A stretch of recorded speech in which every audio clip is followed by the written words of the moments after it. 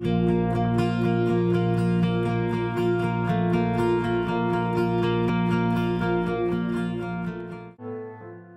Jason Benkowski was a kid, his family was Catholic but didn't practice their faith.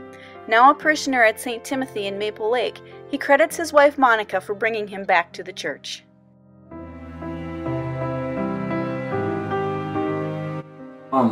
Well, I guess it all started, like I said, when I met my wife. I was never really brought up as a Catholic. I never really went to church or anything like that. And she liked going to church. So I talked to her a little bit about it, about why she liked it.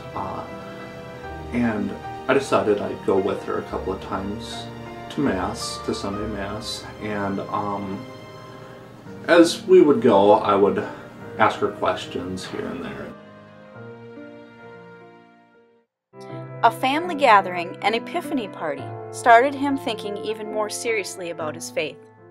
We all drew a card and I got Adore the Eucharist, I believe it was. And again, I didn't know what that was. I didn't know what the word Eucharist was actually. So I asked Monica and she kind of explained it to me what it was. And I think it was probably 2 or 3 weeks later, maybe a little longer, we actually started going. Her mother had a adoration that she wasn't going to be able to make, so she asked Monica and me if we'd be able to fill in for her that time. I sat there and I ended up praying a rosary, because I did know that. Just throughout the past 5-6 years, I've really grown in my relationship to really realize that that is the body of Christ, that I'm not just sitting there, again, talking to a wall and talking to my best friend. It has been a very gradual thing, very slow.